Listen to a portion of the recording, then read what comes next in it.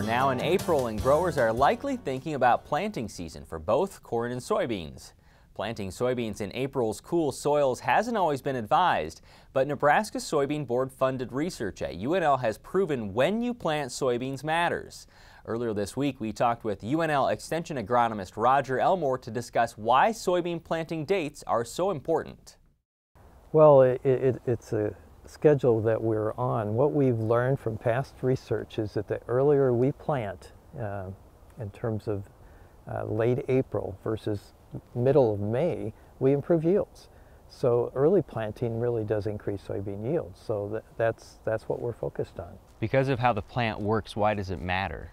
Well, it's all about how many hours of light you're picking up. What we've learned is that the sooner you plant, say last week in April, the canopy closes faster, you intercept more light sooner, water use efficiency is improved, and you essentially use light better during the growing season.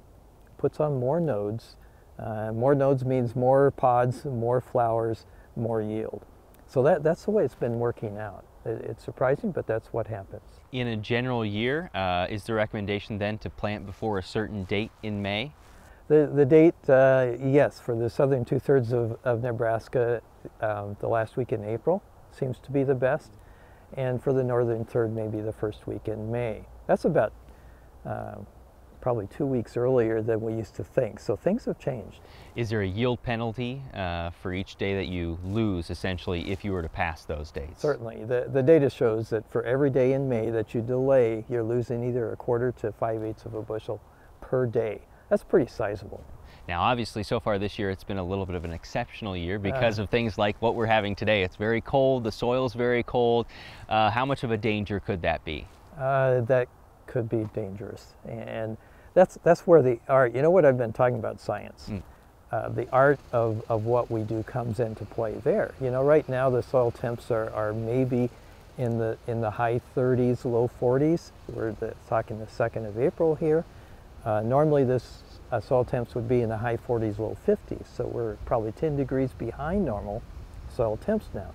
So as we get into April and get it closer to planting dates, we really have to balance those out. And that's where the art comes in. Some judgment calls. Is the weather conducive for planting that last week in April? Are the soil temperatures conducive for planting?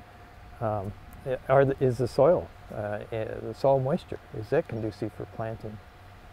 So going by calendar date is a great target, but we have to use our heads when we get to that point.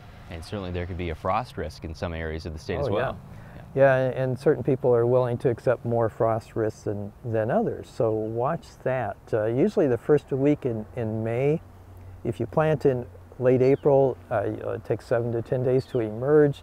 So you're talking about frost potential in the first week of May or so. And here in the Lincoln area anyway, that's usually less than 20% chance of frost. As you go further north, it'd be higher, and further south, it'd be less. So what kind of frost risk are you willing to accept when those plants do emerge? Specifically with these soybeans that are planted at an earlier date, would you recommend soybean seed treatments? Certainly. Insecticides, fungicides.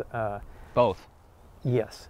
When you're putting, and there are different reasons for that, but basically when you're putting in seed early in cooler soils, and we can do that now with the new varieties and seed treatments, the seed may sit longer in the soil. The longer it sits there after it's imbibed water, the more chance there is for fungal activity, in particular in soybeans. The insecticides are for more of the bean leaf beetle type thing that comes along a little bit later. Okay, finally, for soybean seeding rate and depth, what are some things to keep in mind when you think about setting the planter? Well, I've always advocated, and the recommendations are 1 3/4 to 2 inches deep. You need to get a good soil coverage and uniformity in placement of that seed. In terms of population, that's something that's changed over time too, where the recommendations now, the data shows that 120,000 final stand is sufficient. So that's quite different than it used to be, but you can save a lot of seed costs that way and maximize yield. For more information on this topic, you can visit our website where we'll link to articles on spring freeze probabilities in Nebraska and specific research data from Nebraska Soybean Board funded UNL research on soybean planting dates.